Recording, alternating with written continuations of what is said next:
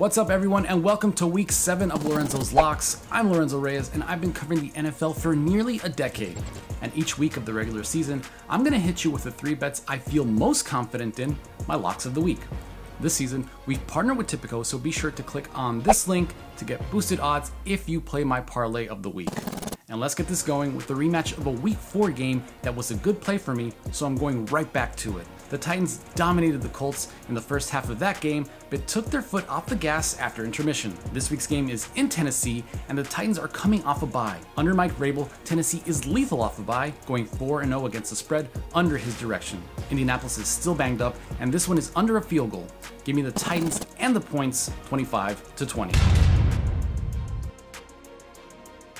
Moving on, I'm looking at a Seahawks team that is outperforming expectations and is still somehow being undervalued. Geno Smith has been a revelation and has connected on deep passes, especially when playing on the road. And even when Rashad Penny went down, Kenneth Walker stepped up and the ground game looks to be rolling along. I do love this Chargers team, but play calling has hampered the offense. They're facing lingering injuries and coming off of an overtime game Monday night. I'm on LA to win, but I see the Seahawks covering 27-24.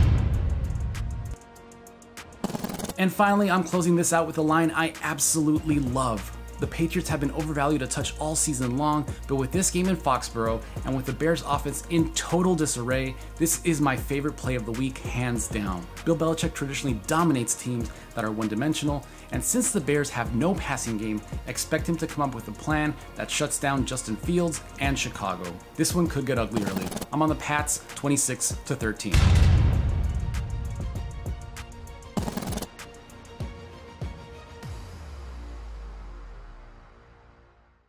Hey sports fans, if you want to learn more about sports betting, be sure to follow us on our YouTube channel and be sure to check out all of our exclusive tips and fantasy coverage at betforthewin.com.